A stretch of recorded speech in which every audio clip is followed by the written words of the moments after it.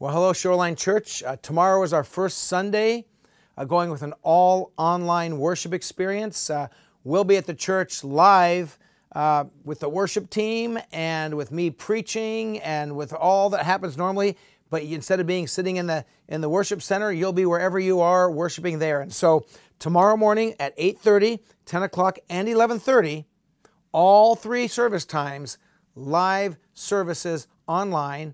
And so just go on your computer and jump right in. If you're not quite sure how to do that, there's instructions right below this video on your computer screen right there, and you can read the details. But if you get stuck tomorrow morning and you say you want someone to help you through, just call the church, and we're going to actually have a call center set up with a bunch of people there, and they will walk you through how to get online on the service, either on your phone, your computer, whatever you want to do. We'll help you get set up so you can enjoy the service and worship Jesus with us. Again, I'm excited about the message about the pathway to peace. You can read Philippians chapter 4, verses 4 through 7, and begin thinking about that. It's going to be a great time of worship together. And also, I want to let you know that you can call the church line, and our team that's going to be there will both help you get online for the service, and also if you have a prayer need. We want to make sure everyone's prayed for if you need it. So if you call and say, I need prayer, we have a team on the phone ready to pray with you for whatever your need is, whatever your joy is. They want to seek the Lord's face with you and support you in prayer. So call to get online or call for prayer. Also, I want to share with you that I had an interesting experience when we discovered that we were going to be going to online services. I was talking with a person who's part of Shoreline Church, and this person said, I've got a neighbor who I've invited to church a lot of times, and they just never felt comfortable coming to church. Some of their own upbringing made it uncomfortable for them. And I said, well, let me ask you a question. Do you think on Sunday morning, if you invited them over to your house for coffee and maybe some cinnamon rolls or something and coffee, and you were to watch the service online together, do you think they would come? And this person said, I think they would.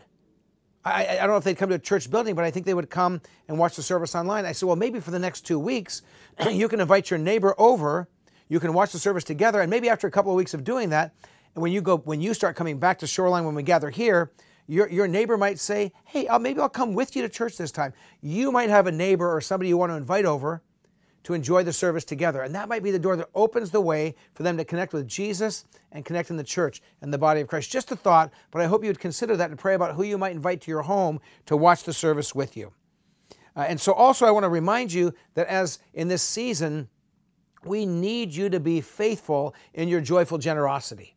So if you're not quite sure how to give online, my wife and I have been debating this for a long, long time. I'm going to have a conversation with her today about shifting over to online giving for the time being, and maybe leaving it online so that our regular weekly giving is all set up online and just goes right to the church without us having to think about it. And so this might be a time for you to look and say, how do I use the Shoreline app for my giving? Or how do I set up my giving online?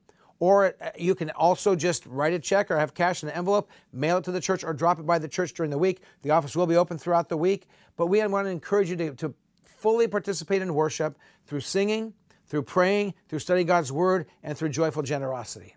God bless you, and I'll look forward to seeing you tomorrow at Shoreline online from your home. Have a great day.